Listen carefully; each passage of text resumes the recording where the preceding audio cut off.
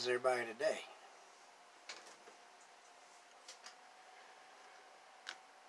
Not doing too bad. Seen it a whole lot worse. And believe me, it could always be worse. So, this morning, I get to work at 6 o'clock. I start getting everything ready to change the day over. The third shifter goes outside to have him a cigarette. When he comes back in, apparently laying right inside the door was a little bag of smoke. Kind of playing iffy on what I'm saying here because I'm not sure how it's supposed to go, but we'll just refer to it as smoke. And, well, he was pretty excited about it. And as long as he don't show up to work in that condition or do it while he's there, I really don't care. Well, about an hour goes by or so, and I notice this fella walking around the store, and he's looking all over the place, and down in the corner, and up by the registers and all that. And I said, "Can I help you with something, bud?" And he said, "Man, didn't anybody happen to turn in a little black bag that was tied in a knot, did they?" And I said, "No." And I can kind of tell by the look on your face what it was. And to be honest, I highly doubt somebody turned something like that in. But, you know, I would like to commend you on the size of your cojones for coming in here and asking. Well, later on that afternoon, one of the other folks comes in, and he said, "Hey, did John tell you about that pot? Or what did John do with that pot?" And I went, "He called and told you? Wait, what are you talking about?"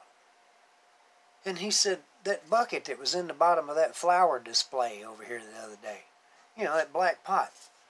Where's it at?" And I said, "Oh, it's over here by this table." And he went, "Wow, what were you talking about?"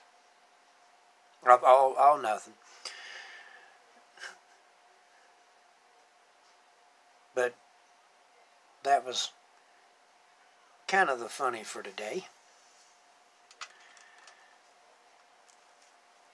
My boss called me here not too long ago, and she said that somebody had come in and brought some silver certificates and asked if I wanted them. And I said, "Well, sure, you know, set them to the side. I'll come up here in a little bit and get them." I was not expecting this. Now, yes, I know I need to have them in slips and all that, but I'm still waiting on them to get here. I have ordered them, but I'm still waiting on them to get here. But these are 1935E. And now, I've done very little research. I grabbed them up because they were in such good condition, but you can kind of tell that they've been folded once in the middle. But this is what got me, was there's 56, 57, 58,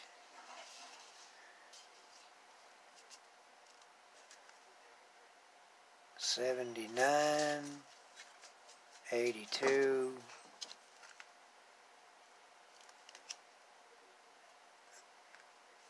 I've got about 20, except for a few missing out of the middle, in sequential order, what appear to be uncirculated silver dollars.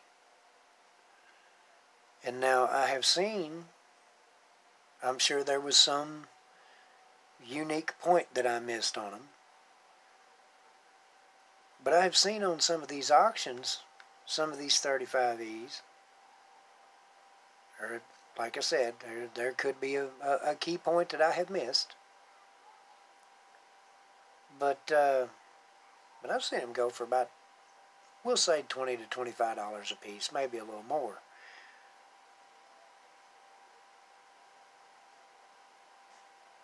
I picked them up for $1 a piece. Bought them for face value. And at my job, that happens quite a bit. And 9 times out of 10, I will ask, are you sure? And, I mean, I had a fella come in a couple of years ago and asked to buy a pack of cigarettes, and when I told him what the price was, he handed me 5 1921 peace dollars. And, I mean, they're not in the best condition. We'll get them out here one day and look through them. But I'm like, man, are you sure you want to spend these? And he said, it's just $1, or it's just $5. And I said, well, I guess you're right. And I dropped them in my pocket and took a $5 bill out of my wallet and put it in the register. And we went on about our day.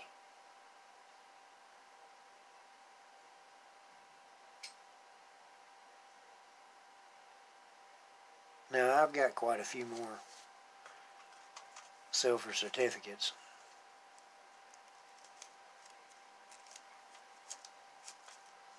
These are nowhere near. I mean, there's 1 or 2 good ones in here.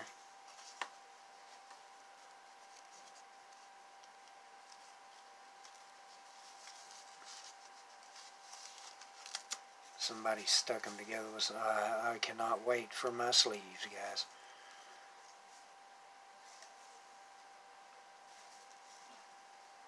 These are all stained and or toned, I guess. Have I got? Yeah. The last one, I can't remember where I got this one from, but you notice? It's a star note. Almost turned it around like you were sitting across the table from me.